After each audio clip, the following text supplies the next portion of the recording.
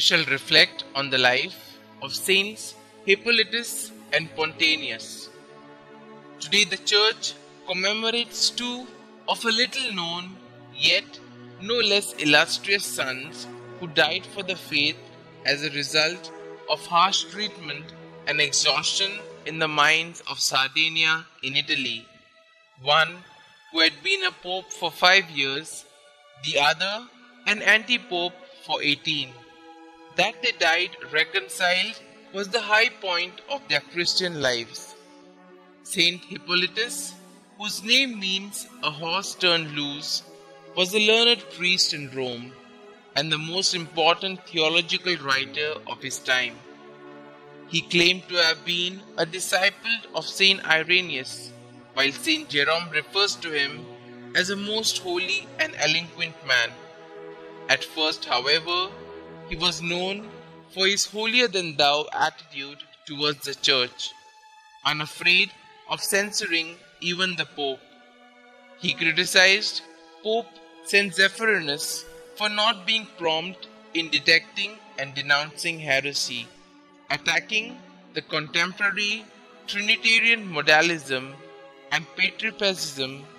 He propounded a doctrine on the Logos that was close to subordinationism.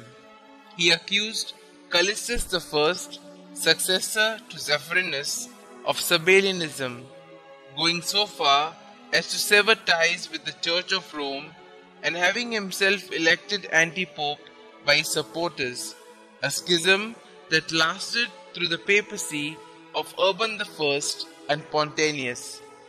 In the year 235, Hippolytus was banished to Sardinia by Emperor Maximus.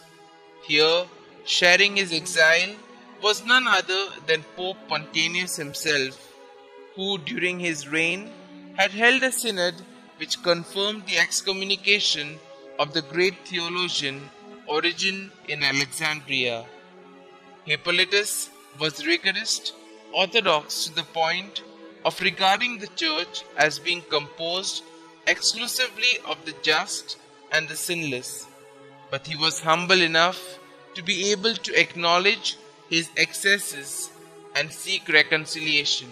What he failed to learn as a reformer and a purist, he learned in the pain and desolation of his exile with Pontianus. The fruit of this reconciliation being the resignation of both Hippolytus as anti-pope and Pontianus as pope, making way for a new incumbent in Rome.